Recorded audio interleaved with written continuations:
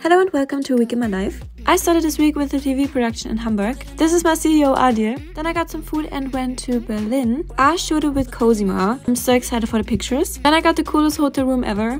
It was so fancy and big. I was so productive. Next I had another shooting with Felix and this little dog. His name is Simba. He's so cute. I had this fancy outfit and look at my shoes, they're so cool. I went back to my friends and I had this little doggo. So that I had to go back to work. Because I'm releasing my book this week and it's so stressful. Oh my god.